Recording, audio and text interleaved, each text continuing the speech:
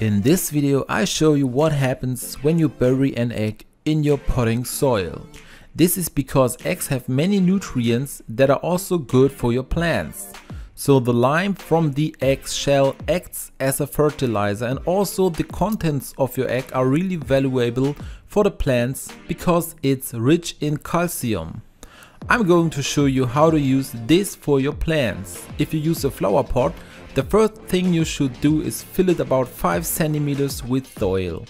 In the garden you can of course bury the egg directly like this. When you have 5 centimeters of soil in your pot, you can put the whole egg in.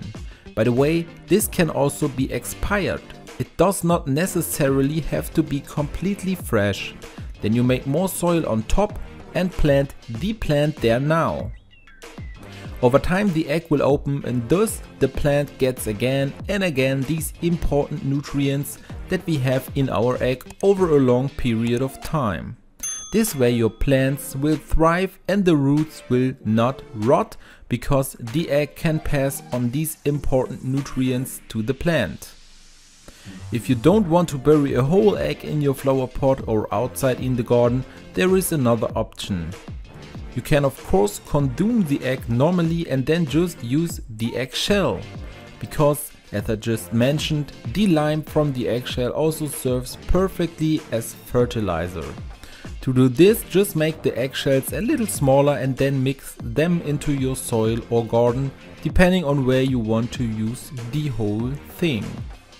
So you can consume your eggs before like normal, and you can then use the shell you would throw away in the trash as a fertilizer.